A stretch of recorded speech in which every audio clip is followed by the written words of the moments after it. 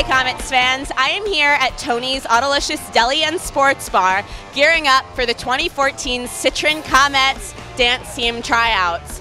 There's a great turnout here, the girls are getting ready in the back, and we're so excited to have Sitrin as our sponsor, Tony's as the venue for this event, and such a great crowd of Comets fans and Comets staff members here to cheer the girls on. So let's get it started.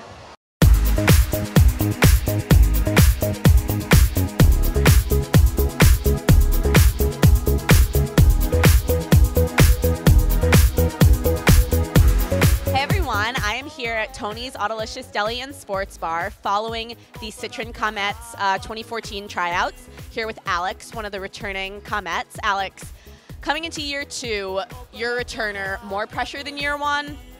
Year two is definitely more pressure than year one. Coming into year two, Comets are huge now, everyone knows what it's about, and so there were a lot more girls, you know, a lot of great talent here, and it was definitely a lot of pressure. To say, well, hold on, instead of messing with our future. Hey everyone, I am here with Sean Big Sexy Smith, one of the judges of tonight's Sitrin Comets tryouts. Sean, how do you feel everything went tonight? Tonight was probably the easiest night of my life, first of all. Second of all, good Lord, there is some amazing talent in Utica. Did you have a favorite part of tonight? My favorite part of tonight was probably the interview process, because you actually got to know them one-on-one, you know, and you actually got to realize who you're actually talking to, you know what I mean? And it was fun. It was cool.